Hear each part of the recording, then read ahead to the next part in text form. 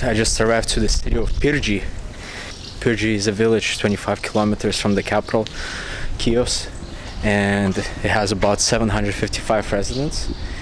And the story about this town is that it's part of the mastic villages, because mastic is originally from here. This is the only place actually in the world where the mastic tree grows.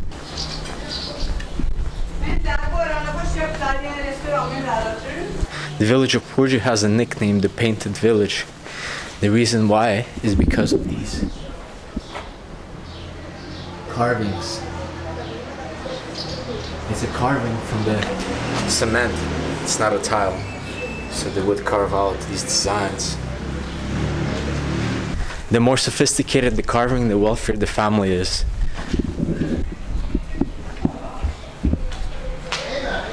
Maybe something like this. We'll find it.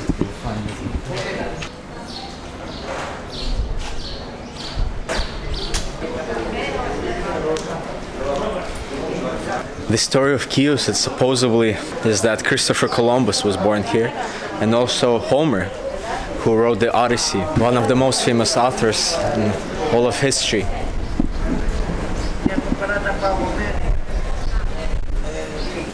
The Genoese descendants of Christopher Columbus are from this town.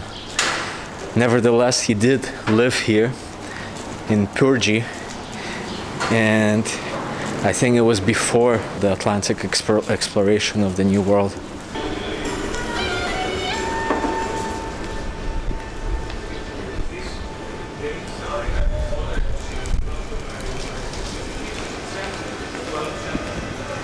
Pyrgi is one of the villages that is associated with mastic agriculture. Mastic is a resin that is produced from the mastic tree, and mastic is used usually in pharmaceuticals, but it could also be used in food, preparation for cuisine, and so on.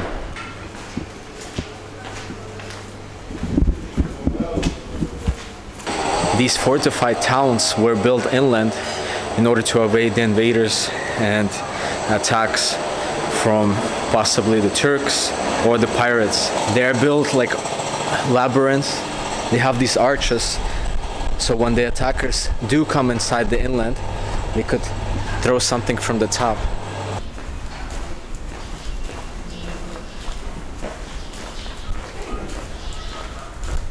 You see another arch here.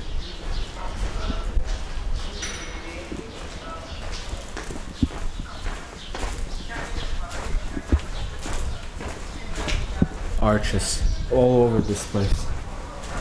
Quite clever to design an easy defense system in case somebody attacks this village. Since the town was founded in the 10th century, it was the only town that wasn't affected by the earthquakes, especially the end of 19th century earthquake that destroyed majority of this island. Therefore, the medieval architecture is preserved here. Also, another fun fact about this place is that near there's an island, Aegean. That's a blue spot. Blue spot means where people live the longest in the world. And I believe here as well, people live quite long. You can see many elders and they look quite healthy. Now we go to the beach. Welcome to Marva Volia beach. It's a beach that is made from volcanic rock. Here we have larger rocks, so there are smaller pebbles.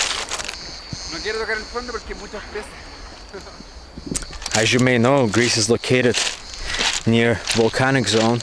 Therefore, there is a lot of earthquakes, and there used to be volcanic activity. Not so much these days.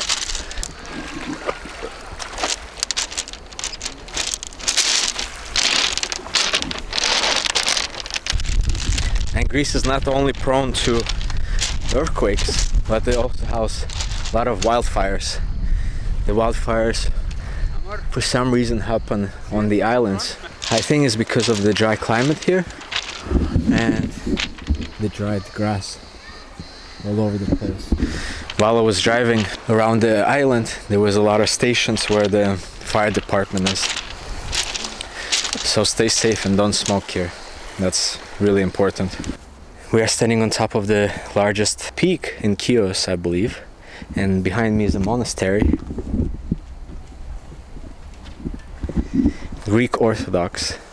And over here, you can see the beautiful view of Greece. Actually over there across the Aegean Sea, you can see Turkey. The reason why we're so close to Turkey, which is across the channel, is because they had multiple wars between Greeks and Turks, especially during the Ottoman Empire. There was a massacre here in 1822 by the Ottomans. They killed 30,000 people, and most of the population that was left have fled from here at the time. During the war, the Greek and Ottomans, Europeans, France and Germany supported Greece because they were the representation of European principles. Therefore, they had to pick a side, and they picked, of course, the Greeks. Even though the Ottomans conquered this island at one point, I believe during the collapse of Ottoman Empire, they divided a lot of the land, especially these islands which are so close to each other, the Greek and the Turk islands.